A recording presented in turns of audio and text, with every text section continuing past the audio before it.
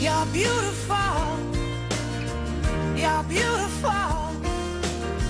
You're beautiful. It's true. It is 6:50, and what a way to wake up if you're just waking up. James Blunt on video and on the couch right now. James, thank you so much for waking up. It's a pleasure. Thanks for having me. Actually, we said waking up. You just said to me that you flew in and didn't go to sleep, so... Yeah, I mean, I'm here for a couple of days, and so might as well enjoy it. Might as well enjoy it.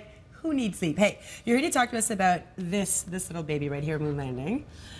We were showing the first video. We'll see it throughout the interview. But I was reading about this, and you were saying that this album is sort of a return to the basics, much more personal. People will hear that and say, what does that mean? Yeah, I suppose this is my 4th album, but what I've done with this one is I went back to the man who recorded my first album, Tom Rothrock, and I, 10 years ago almost, recorded an album. It's already been 10 years. years. Called Back to Bedlam. Yeah. And yeah, so having gone on this amazing journey, we thought we'd go back and find that moment again.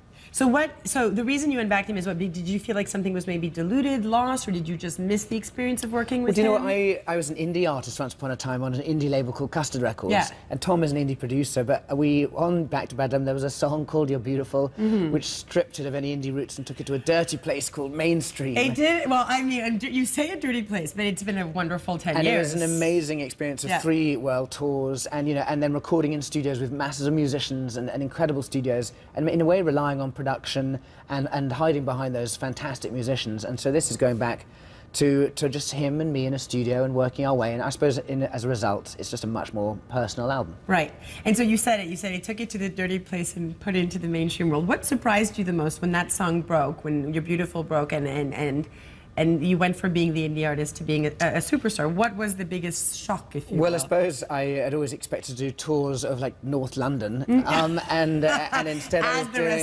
instead of doing world tours, instead it has been absolutely incredible. And so 2014 is exactly that for me. I'm starting another world tour, getting on my tour bus, and we'll hit Canada at some point. And so I hope you'll come along. Oh well, we will definitely be there for sure. So tell us about that. So it's you and Tom in the studio. 10 years later, you've done, as you said, the big musicians, you've done the studio, the very, slick production. How do you go from that? Can you go back? Yeah, absolutely, because I suppose if you chuck a load of instruments into a studio and just me and Tom and let me go and wander around and try and play everything, I'm not going to have, I play all these things, but I'm not as slick as all those real high-end musicians. And so what you hear are the flaws and the cracks, the mistakes. I suppose it's taken me a year to make. Tom has to be incredibly patient through that time.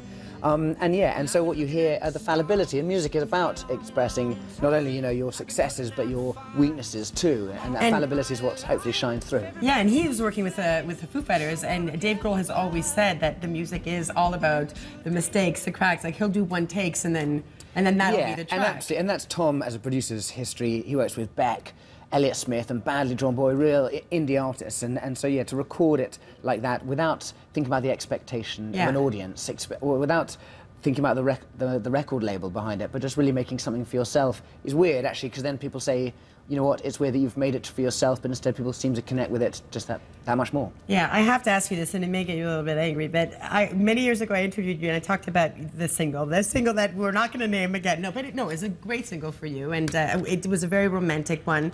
Is this at all, are we going to find, is there going to be a swoon-worthy song on this album, or have we left the swoon songs? Do you know what, I think there's been a time where I've said, that the word romance you did say that to me. Or sensitive is an ugly word for me in the way that, it seems I'm soft and delicate. But, I'm confident enough to say, look, I was in the army for 6 years. I'm not worried about whether proving myself in that way. As a musician, your job is to stand up on stage and open yourself up to be judged. And there are songs of great celebration, and there are songs of great romanticism too. Okay, so we're admitting that there's the odd one on there. The odd one on there. Okay, I have to talk to you about this. This Twitter, what's going on Twitter with you? You are shaming the Twitter trolls. Explain that to people. So people on Twitter can say whatever they want. Absolutely, of course, and that's why I love it. I suppose, and music is about about the differences in taste, and Twitter is about people expressing their opinions. And I have a fair number of people give me a fair amount of abuse on Twitter, which I deserve wholeheartedly. No, you don't deserve that. But I have decided that if you can't beat them, you should join them. So I am on Twitter and abusing myself probably more than them. No, but to be fair, what you do is you retweet them and then you come up with a response. And I think the majority of them are just surprised that you retweet. I mean, what's some of the reaction you've been getting when you retweet the haters, if you will? It's been really amazing since the press have started picking up on this too, haven't they? And I think in the last couple of days I've had 12,000 extra people want to have a listen and see what abuse I'm dishing out. All right. Well, thank you so much for stopping by Moon Landing. By the way, we should say that we feel very honored. This was the first stop for you. I mean, you're a very busy guy, and you decided to wake up a little earlier to sit on the BT couch with us. Well, it's a pleasure. You know, Montreal's a place I've come to many times and loved because it's, you know, it's a really fantastic place. So thank you for having me. Well, thank you so much for being here. Moon Landing is the name of the album. James Blunt, you must get this album. It's always a pleasure, and It's great to see you. it's great to see you too. All right, you guys, stay tuned. Coming up on the show, Mélanie Joly, mayoral candidate, will be sitting right here where James Blunt was sitting. Lots more to come. You're watching Breakfast Television, only on City.